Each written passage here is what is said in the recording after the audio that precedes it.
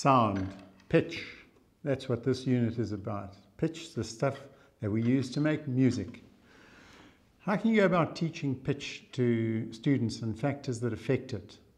Well, I've got a few activities that I'll share with you that will literally make them feel it in their bones and give them an excellent opportunity to investigate the factors affecting pitch, through it identify variables and control those variables so that they get fair tests. Take an ordinary elastic band and cut it in half so that we got a length of elastic to work with.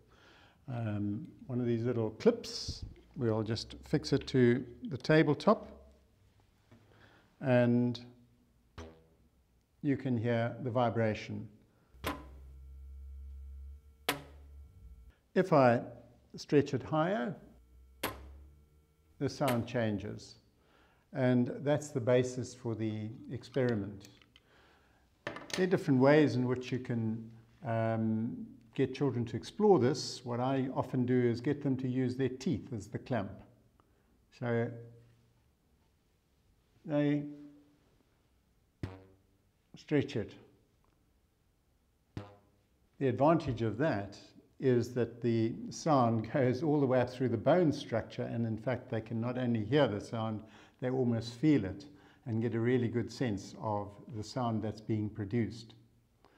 If you're demonstrating, I find something that works quite nicely is take a yogurt tub, drill a little hole in the bottom, and then just take a pencil or a stick, push the rubber band through that,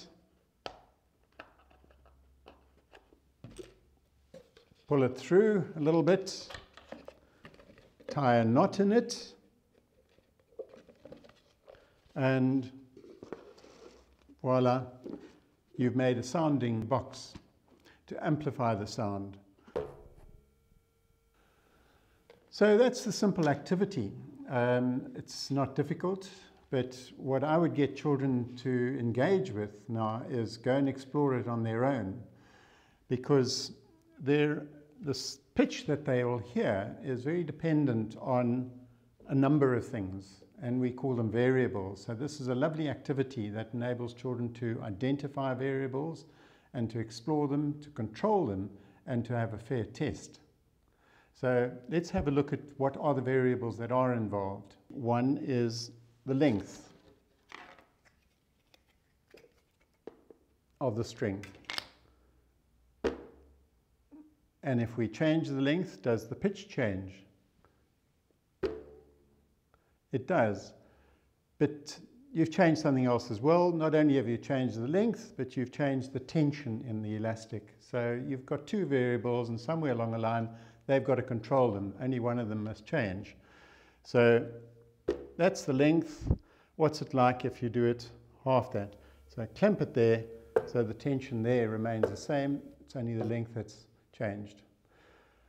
Another one is the thickness of the elastic. How does that vary? You can use a thin elastic or use a thick elastic. That's another variable. Another one is, but that elastic might be different to that elastic. So it also depends on the nature of the material. So here's an idea. Use the same elastic band, but let's double it over. Now it's twice as thick.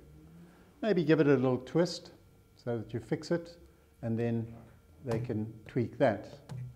So these are the different kinds of variables that are involved. Another one that you could play with is what's the amplitude, where they give it a little tweak or they give it a big tweak. And they should get out of it that the pitch doesn't change, but the loudness of the sound changes. Another very important element to your teaching is helping children to see the relevance of what they're studying. How is it what we're talking about today relate to your everyday life? And I think it's not very difficult with something like this, because all musical instruments depend on this. So much as we've got a string here that we're vibrating, that's exactly the whole principle of the guitar. You got strings, and why do we get a different note from each one? And you'll see one is thicker than the other. I can tension it, and the tension will affect the thing, or I can change the length. That's for short. Same one, long. So exactly what we've been exploring is applied there, and I would talk that through with children, possibly using any other musical instruments that you do have. Right, I've shared some ideas with you today on how you might approach this topic. I'm sure that there are many ideas out there, and I'm inviting you to share them with me, and I will find a way of putting them up. I'll give you proper acknowledgement. Just send your ideas to me on this email address.